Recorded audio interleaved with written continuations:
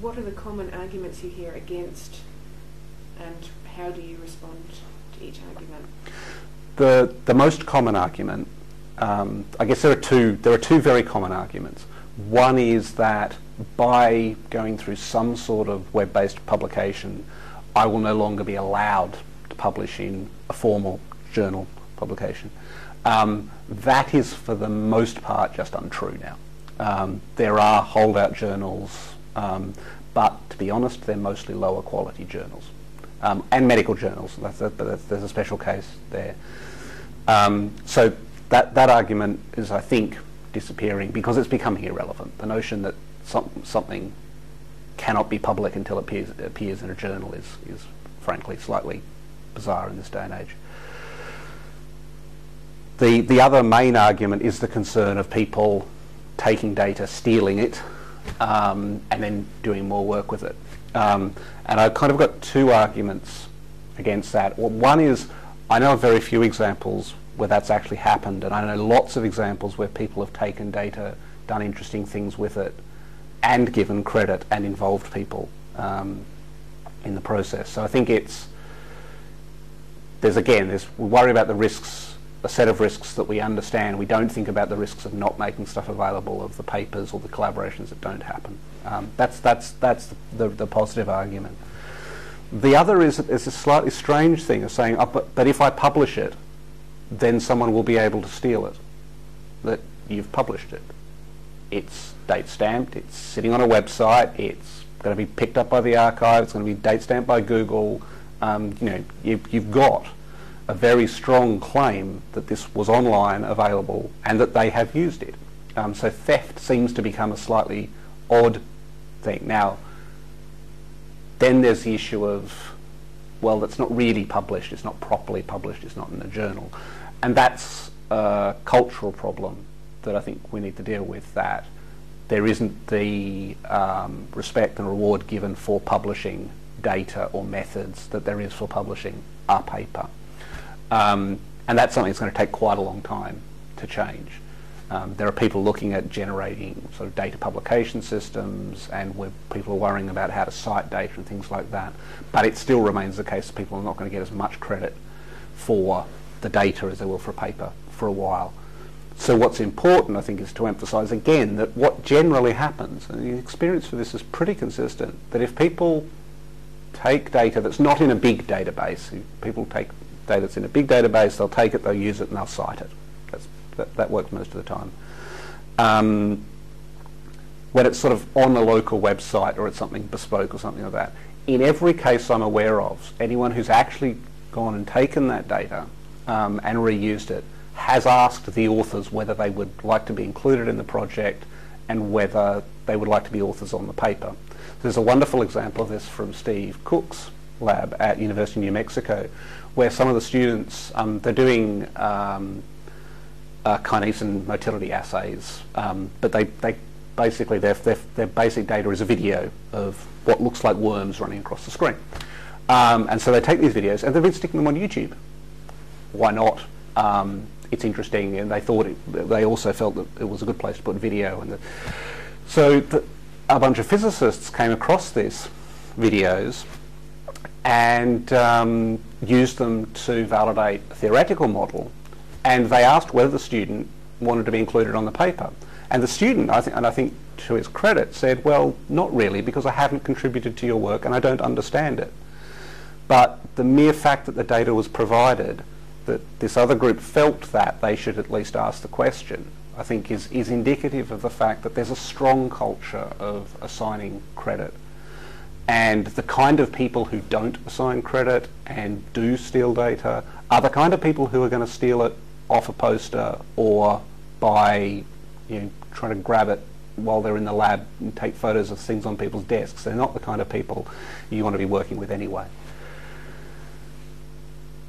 The third big issue, and this is an underlying one that people don't admit, is the concern about being embarrassed. It's the, I'm going to look like an idiot. And that's a really big issue because, in my experience, most researchers have a pretty severe inferiority complex. always worried about comparing themselves to each other. And it's a very... The people who succeed are the ones who are seen as to have never made a misstep. So, you're only allowed to admit that you've ever made a mistake once you get your Nobel Prize, basically. And so the notion that you'd expose your working is a real concern to a lot of people. They won't admit it in most cases, but that's really one of the main underlying reasons. And again, I think there's a positive counter to that, which is that it does help you, encourage you to maintain higher standards of reporting. And I guess there's another kind of related thing to that, which is important, and that's the question of data. What is the status of data as it's just come off the instrument, or you've just recorded it, or it might not yet be processed, or it might be wrong. I mean, it might actually be the result of an artifact or a problem, and you could be misleading people by making this stuff available. And that could have really serious consequences, particularly if these things are clinical trials.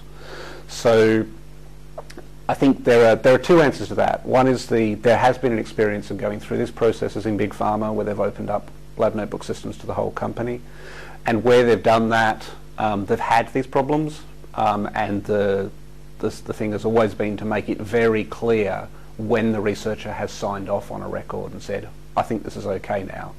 And up until that point, you can use it, but at your own risk. I think that's a really important kind of principle, that no one can guarantee. Well, no one can guarantee that things are right anyway. But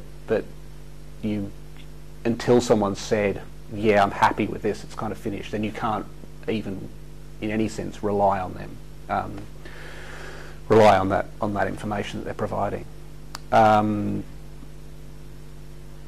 think the other side of it is that clearly you do move into areas where release of data is dangerous. In clinical research, in animal research, and there are other areas where releasing the data can affect the results of the study. So it's true in a lot of social science cases. And I think the question there is to really understand what those issues are. And we shouldn't use those cases as an excuse not to make things available. They are reasons to not make things available. But if we reset the default to available, and then there's a reason for not making things available, then that's a much more productive way, because then we can actually have a discussion about why and how these things shouldn't be made available, or should be made available, what time frames, and all of these things that will actually help the data collection, help the process of thinking carefully around the data. So it's, I think it's largely about resetting the default, and once you have the right cultural infrastructure around that as a default, then a lot of other things become a lot easier. But those, they're real concerns, and we don't do anyone any good by pretending they don't exist. So addressing them is a really important part of the process.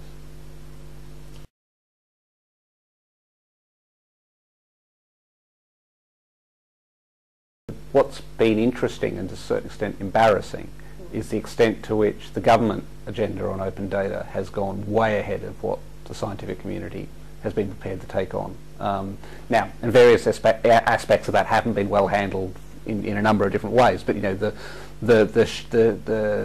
sense that this is going to happen, this is being pushed through, and there's a real will to make it happen actually from the very top, is something that I find quite embarrassing.